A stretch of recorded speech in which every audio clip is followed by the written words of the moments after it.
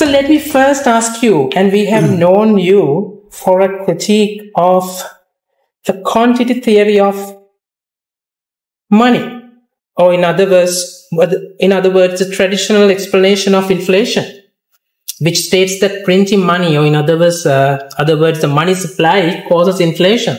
And this has been the narrative actually fed into this system as well, going back just 2 years ago, that the inflation that we saw, which went up to high as little less than 70% back in 2022, was caused entirely by the money printing saga.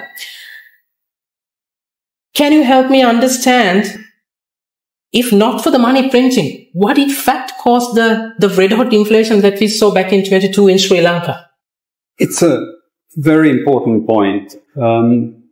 I start by noting that all these people who were claiming that it was printing money that caused that inflation, I noticed they never provided us with any empirical data, no graph, no table even to support their views. In fact, as most people who are pragmatists, people who are in industry, in business, will tell you, one thing that was crucial for them putting up their prices was energy prices. So what we had in 2022-23, the war in Ukraine triggered a spiral in energy prices. I mean, it's fuel prices, but also coal prices, gas prices. So energy prices generally, and this is a core cost of production in the whole global system. We had inflation in all countries, not just Sri Lanka. The added problem for Sri Lanka is we had a collapse of the currency. So when you add the two together, the currency depreciates by 80%. Energy prices rise by 25%. It was bound to push Sri Lankan inflation to very high levels. In fact, it was over 90% at its worst. And this is what we saw. These were the driving forces of prices. Now, I have to say that this quantity theory is not just my obsession, but has been attacked by a lot of the research departments of the central banks of the advanced countries, having had this quantity theory guiding them for so long. Somewhere about 25, 30 years ago, they started looking carefully at it and looking at the conceptual base, and they came to the conclusion that actually the conceptual base does not support the quantity theory. And this came from the central banks of the advanced countries themselves. So we're a little bit behind those central banks because we still were talking about the quantity of money causing that inflation. But I think now we have to put that discussion to rest. Okay. I get what you say, Dr. Howard, but let me also try to understand. Now, when we hit the crisis point, the Central Bank of Sri Lanka jacked up the rates by 700 basis points and stopped printing money. And it, in fact, caused the inflation to come down. So are you saying the money printing has no relationship whatsoever to inflation? Or creation of inflation? Yes, it's exactly what I'm saying. Actually, money stock and the cash base are consequences of what happens in the economy. They don't cause the price movement, they're consequences. And what we now understand is the money stock actually reflects the price increase. And when the money stock rises, that is normally the deposits that people hold with the commercial banks. When that rises, the commercial banks also have to get cash because they have a very tight cash to deposit ratio that they have to abide by. So when their deposits rise, they have to increase their demand for cash. And the central bank has to accommodate that. So you see then the cash base has risen.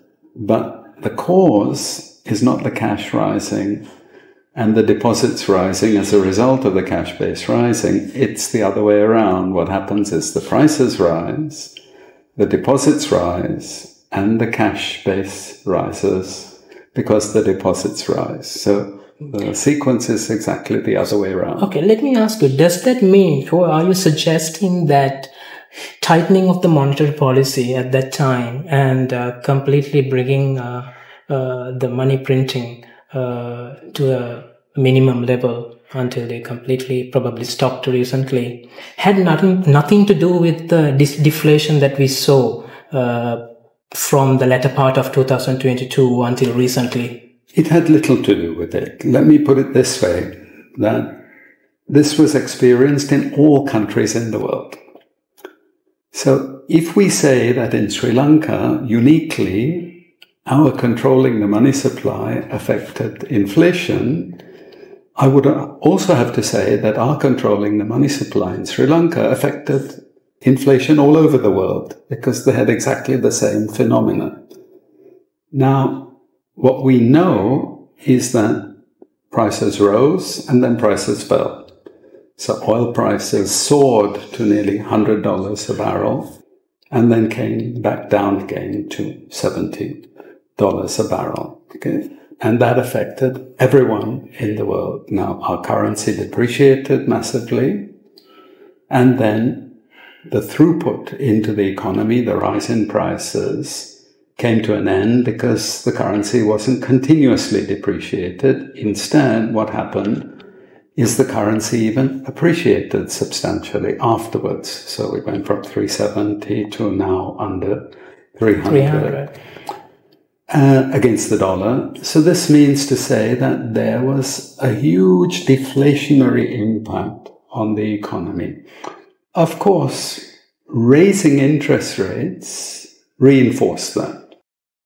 But prices would have fallen anyway.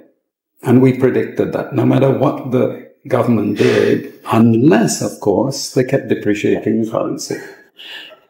Keeping aside the massive decline in the value of the rupee, or letting go of the rupee back in March 2022, so you attribute that inflation completely to the supply-driven factors? Yes. Yes. And what you also try to say is even if we did not raise the interest rates that much back in 2022, our inflation would have come down. Exactly. Exactly. I think the central bank misunderstood the cause of inflation. They thought it was demand side. In fact, it was more or less entirely supply side. And they reacted to a demand side inflation cause, when in fact it wasn't. And their reaction was raising interest rates. So in a way, they inflicted pain on the economy that they shouldn't have inflicted, because it was anyway going to abate. Right. So, but at the time, if you recall, people were going through many hardships. People did not have fuel, people did not have gas, people did not have the milk powder, and so on and so forth. They did not have the access to the basic imported essentials. That was because Sri Lanka ran out of foreign currency. What the central bank in response did was they tightened the monetary policy as much as possible just to prevent people from further accessing these goods and services. How do you explain what they did in response to what they should have done? Well, and let me add to that. By raising the interest rates that much, in fact, you actually make the pain more pronounced. Right, right. I think they overdid it. There was a panic reaction, of course, because we ran out of foreign exchange. But we have to separate out two problems. one problem is inflation, which was fundamentally supply driven. The other problem was a depletion of foreign reserves. Now there is something to be said for trying to stop people importing goods. So normally you tighten credit in order to prevent people spending on imported items. So this is a fairly normal reaction. The previous government, that is the government that actually was in power during the pandemic, what they did was they blocked imports. So I think about 700 imported items were suspended, and we actually had a reduction not because of demand-side measures, but actually because of a structural policy that was implemented. And the regime that came immediately after, the present president, Mr. Vikramasinghe, they kept a lot of those import controls in place. They didn't release those import controls. So I think we have to understand that that was one of the most important things to restore the foreign exchange situation. But when we talk about inflation and we talk about basic food prices rising, there's another dimension to that. And the other dimension is we haven't got our agricultural policies right for a very long time. We haven't really invested in food security. And because we haven't done that, when we had this crisis, we had nothing to fall back on. And actually we had to start importing basic food items, which were then clobbered by the currency depreciation. Had we a proper food security strategy, then we wouldn't have been so badly affected. And when I say we, it's actually the poorer sections of the society that were particularly badly affected. Right. So it is quite, according to what you say, Dr. Howard, it is quite evident that the inflation or the runaway inflation that was created back in 2022 and part of 2023 was predominantly caused by the supply side factors. But large majority here in Sri Lanka tend to believe it was because of the demand-driven factors, and it was because of the quantity theory of money that you were talking about, because the central bank went willy-nilly starting from the beginning of pandemic until perhaps the end of 2021 or in the lead up to the economic crisis in the early part of 2022 in expanding its balance sheet, or in other words, injecting liquidity into the system. Why was that misnomer so established and entrenched in this system among a large majority of the people? I think it's not only in Sri Lanka that it's entrenched, it's everywhere in the world. So whenever there's been inflation, you immediately blame the government. I mean, it's a very normal practice everywhere in the world. And it's easy for me to say inflation is due to somebody printing too much money and throwing it into the system. Okay, it's a very easy thing, because the first analogy for this quantity theory in its modern form was given by Milton Friedman. He said, imagine a giant helicopter that we fill with dollars and we throw it on the population. What would the reaction of the population be? They will spend it. And because it's such a vast amount of money and a limited quantity of goods, we will get inflation. And this resonates with ordinary people, doesn't it? So if I'm taking a tuk-tuk and I ask the tuk-tuk driver what caused inflation, the tuk-tuk driver will say, oh, it's printing too much money.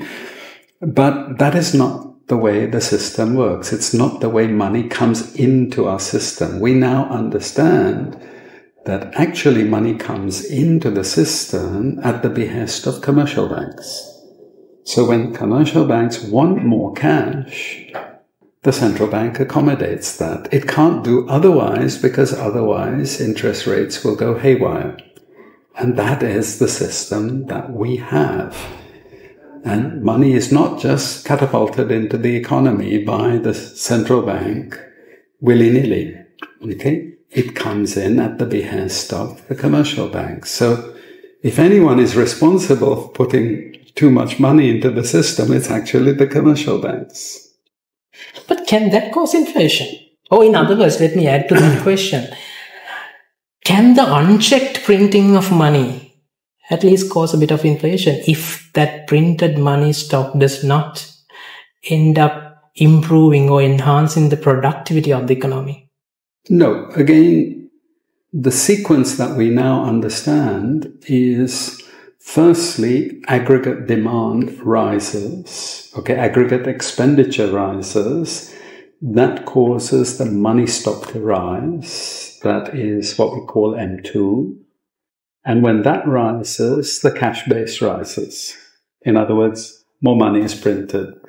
So the cause is not the printing of money. It's a consequence of prices rising or output rising, or both of them.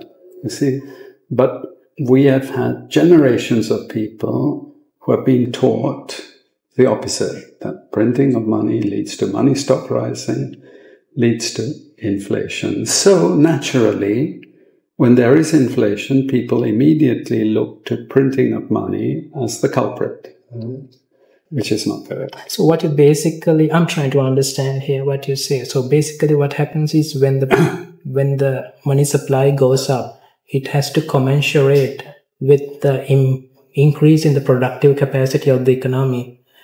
And the prices. And the prices. Right. So then it balances out, and then it is unlikely to cause higher prices. Yeah.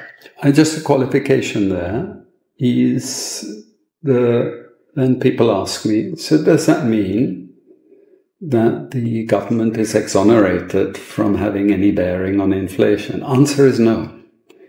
If the government runs a massive budget deficit, then it can induce inflation, because basically it's creating demand without commensurate increase in output. Okay? But notice I have not said anything about the quantity of money. I've just said the government increases demand. Now, that demand could be financed by the central bank printing money, or it may not be financed by the central bank printing money. The government might issue debt, which is then bought by the private sector. But both of them could contribute to inflation. You notice it's not the printing of money, it's actually the most important thing. It is the government running a huge budget deficit. That can be inflationary. Right. Thank you very much, Dr. Howard, because I had to purposely spend a bit more time in this discussion on this topic, because there's a huge misnomer in Sri Lanka and perhaps around the world as well. What really is the driving force behind the inflation, and in particularly what drove Sri Lanka's inflation back in 2022?